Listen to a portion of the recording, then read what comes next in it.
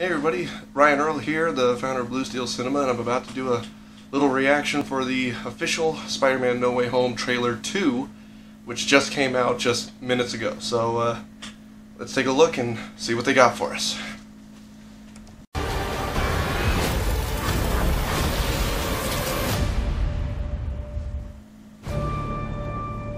Ooh, starting off. Ever since I got bit by that spider, Interesting. I've only had 1 week where my life has felt normal. That was when you found out.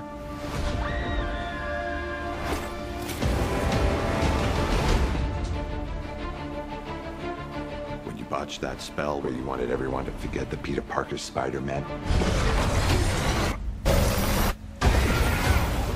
we started getting some visitors. From every universe. Ooh. Hello, Peter.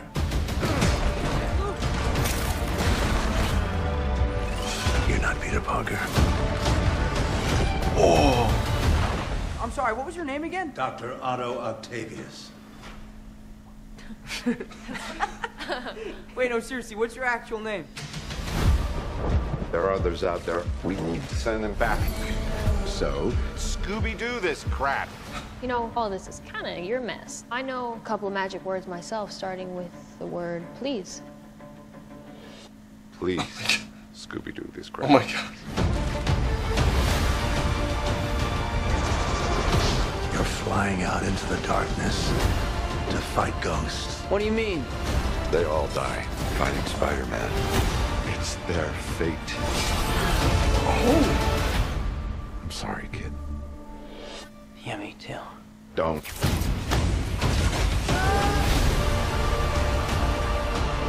Look, there has to be another way! There isn't.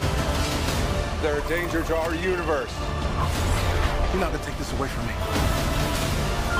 Peter, you're struggling to have everything you want while the world tries to make you choose. This is all my fault. I can't save everyone. Oh, the lizard. Oh. Oh man. Oh, this looks familiar.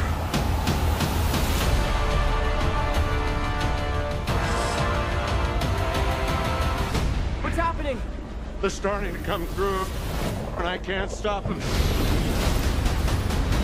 December 17th, Oh, exclusively man. in movie theaters. Tickets on sale November 29th. Spider Monday.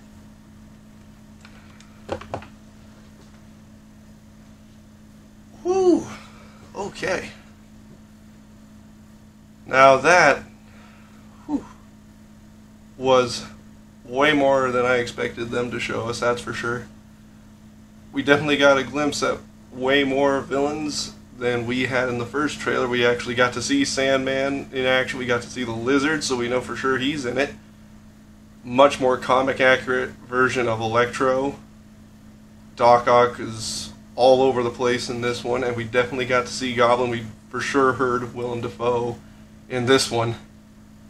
No sign of Maguire or Garfield, which was kind of expecting that. They're definitely trying to keep us in suspense, but I still am holding hope that those guys are in it because those villains are right out of the original Spider-Man series.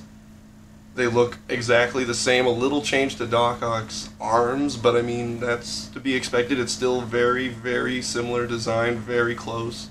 Green Goblin looks like he's right out of the original Spider-Man movie, and you have the Lizard looking just how he did in The Amazing Spider-Man. Sandman looks like he did in Spider-Man 3. It's all looking so much like the movies that they came from, and that was intense. Being my first reaction video, I was blown away. This is going to be obviously an amazing movie, not like the other movies where they tried to cram too much into it and didn't really follow up on anything. This way we actually know all these guys' backstories, and it looks like they're going to deliver for sure. on the action, on the story, and looks like Peter is definitely struggling with a lot of stuff besides just the Sinister Six running around. So I'm personally very excited. I am stoked beyond words for this movie to come out. As I said before, we're still not seeing any extra Spider-Man yet, but he did mention that all the villains had fought Spider-Man in the past and had died because of it. So we do know that there are other Spider-Men out there. They did hint at that.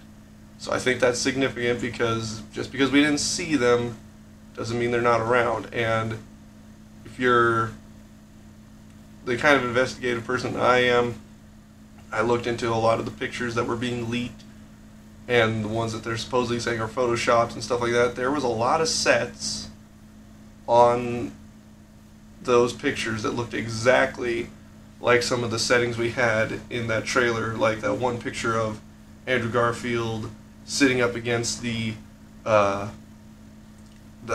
what do you call it, the construction site area and talking. It looked a lot like the spot where Peter was just there at that statue being built.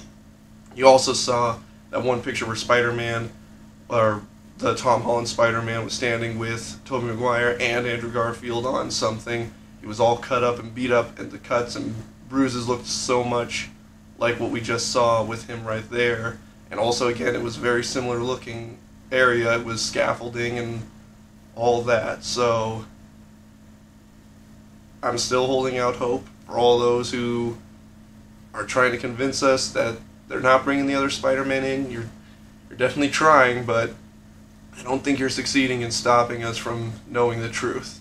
If they're not in this movie, if we don't see these guys in the movie, I'll still love it, but I'll think that they definitely missed out on an amazing opportunity. So, yeah, I guess we'll see what happens. Thanks for stopping by, guys, and I hope you're excited for this movie to come out as much as I am.